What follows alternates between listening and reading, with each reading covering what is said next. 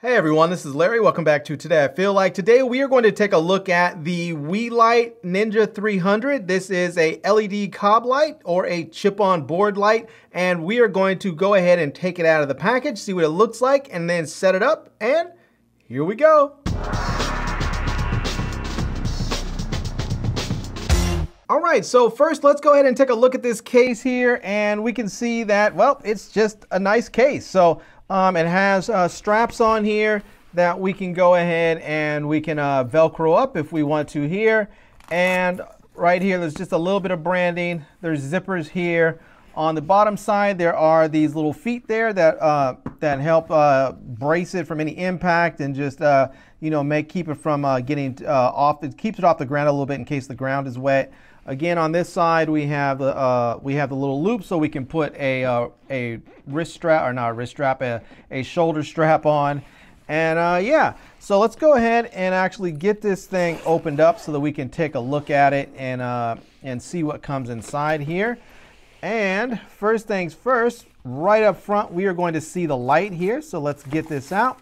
There we have it. This is the Weeylite. And it says that this is the Ninja 300. So let's go ahead. We can move that a little bit there. We can see a little bit of branding where it says Wii 300. And then on, we'll go ahead and get that over there. On this side, we can see here, it says again, Weeylite, and there actually are some mounting points on here. So you can actually mount this. It looks like 1/4-20 threads on there so that you can mount that. Now on the back here, we have the controls there. So we have a Type-C input for the light. We have, looks like a button for mode.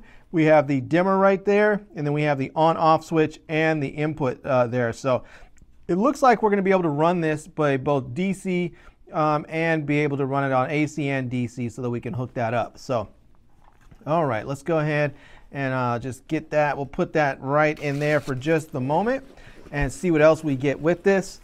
And let's see, let's set that right there. And then right here, we're going to get the cable. So this is going to be a power cable that we can use to hook up the light so that we can plug it in. This is going to be the AC cable. And yeah, so there's that. And then on this side here, we are going to have the reflector dish here, and we'll just set that right there.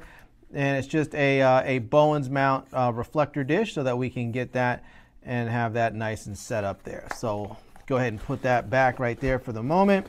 We are also going to get a remote here so that we can control the light remotely. So if you have it in a place that is not easily accessible, let's say you have it mounted up somewhere in your studio, you can actually go ahead and get this out. And I got the tape stuck on there. I can't even get the remote out. So there we go.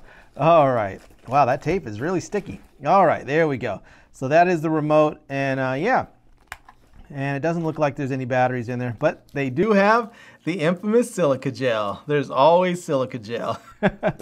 All right. Let's go ahead and let's see what else we may have in here. I didn't actually show you the chip, so let me just go ahead and show you the chip right quick. And right on the bottom here is going to be a little release. You can push that, and then you can see that there is the chip right there. So yeah. All right, let's go ahead and put that right back in there. And again, Bowens mount. So it looks like a very small Bowens mount. So we'll have to see if we can get something to work with that. Inside here, on the top part, it looks like we're going to get a shoulder strap that we can use. We're going to get a shoulder strap, and I'm not sure exactly what this is. I think this is, yeah, I'm not sure what that is. Maybe it's an extension of some sort. But here's the shoulder straps that we can use. And we also get some paperwork on how to use it and warranty cards and that stuff. So, all right, that's it. So now that we have the light all unboxed and shows you everything, let's go ahead and actually hook this thing up and turn it on and see what it looks like and how it performs.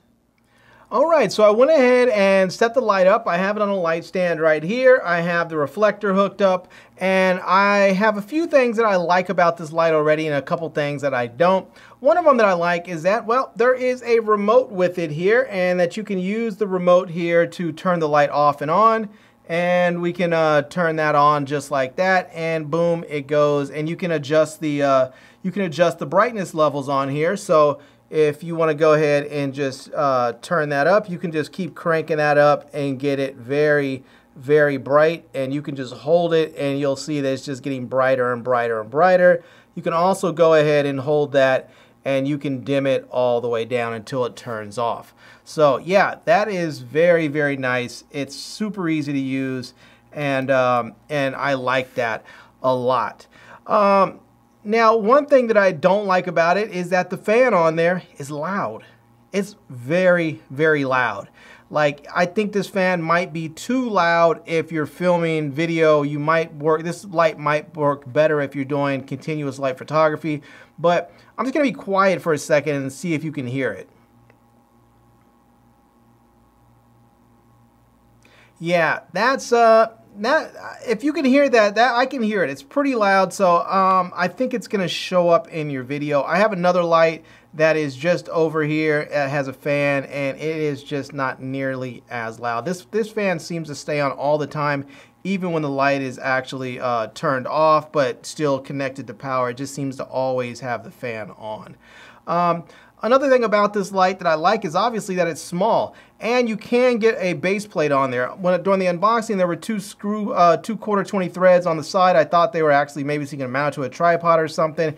They're not. It's not for that. It's because there is a battery plate that you can buy for it that will allow you to use this with batteries and uses the standard Sony MPF style batteries. So that is actually nice. You have to get that separately. I believe it's about $30-something on Amazon, but it'll allow you to run this on batteries as well as with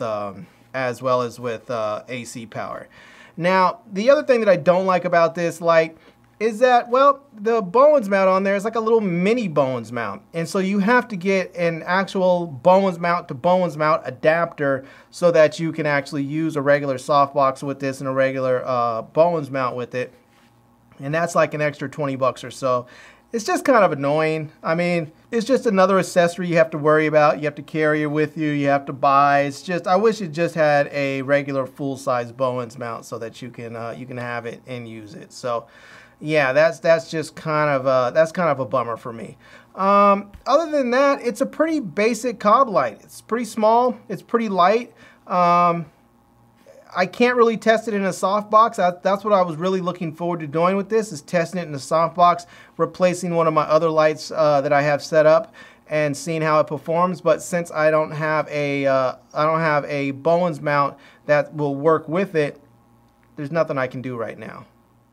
So one last thing that I want to mention before we get out of here, and that is that the little USB-C port on the back of the light there, that is not to charge the light. It is not so that you can power the light at all. It is so that you can hook it up and receive firmware updates, and that is it. So yeah, you can't use the USB-C port to charge it at all. I was hoping that you could actually use it and power the light by an external power bank, but you can't do that. But you can get the that battery plate that goes onto the side of the light. So if you want to use the batteries, you can do it that way. So yeah.